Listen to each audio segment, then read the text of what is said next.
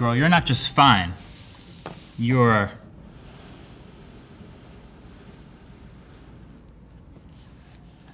Hey, what is up guys, MKBHD here, and when we got these new MacBook Pros with, the new TouchBar and Thunderbolt 3, USB Type-C, all that fun stuff, we also got this, which is the new LG Ultrafine 5K 27-inch display. And when this first came out, we basically came to two conclusions. One, that Apple is sadly pretty much not in the display business anymore. As much as we loved the Cinema display and the IMAX display, and as much as we really wanted just like a standalone 5K Apple display for Mac, it's probably never gonna happen. But number two, which is the upside, is Apple basically worked with LG to make this display, the one that they sell in the Apple Store, and this one as good as possible for this MacBook Pro. So naturally now our question is, how good is this? How well does it work with the MacBook Pro? How good is it of an actual display? That's what I'm here to find out. I'm gonna unbox it and set it up. I've also already set up a new MacBook Pro with TouchBar, so it's the same unboxing experience as the one without the TouchBar, so I'll leave a link to that video if you wanna watch it. But this is a 15-inch, it's maxed out, it's got the highest end specs, and I've been dabbling with the idea of replacing my trash can Mac Pro with it. So that's what I'm gonna find out. So let's go ahead and see what's in the box.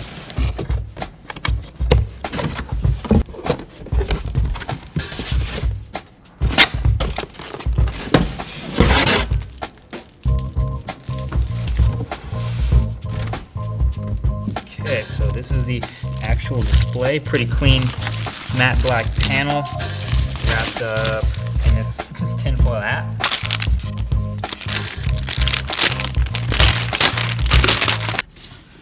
Oh, well that's kind of nice. That is kind of nice. So it looks like it also comes with this accessory box. I'm guessing there's a power cable and maybe some other input, paperwork. All right.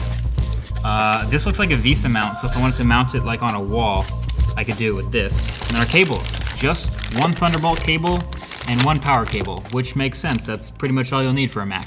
So this is the power cable here, and it plugs where you'd expect, right here. There's no cable management at all, so I guess it'll just go straight to the wall. And then of course we plug in via Thunderbolt. One of them is highlighted in the back, so I'm gonna plug it into that. And the other one I will plug into the left uppermost Thunderbolt port in the new MacBook Pro.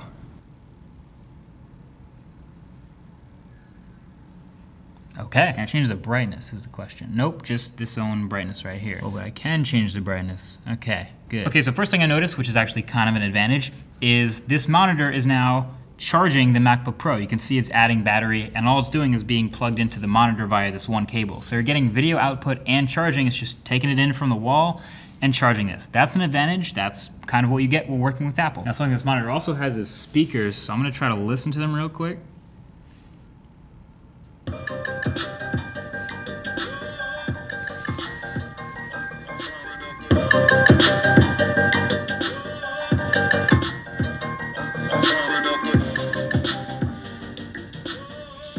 It's got some decent volume to it. The speakers in here, they're built in obviously, so they're not gonna be that great, but they're about on par, I'd say, with the built-in ones in the iMac. And then actually moving over to put some content on it, I'll go ahead and drag over this video real quick. This is the main advantage of a display like this, is having the ability to watch full screen, native 4K, or even above 4K content.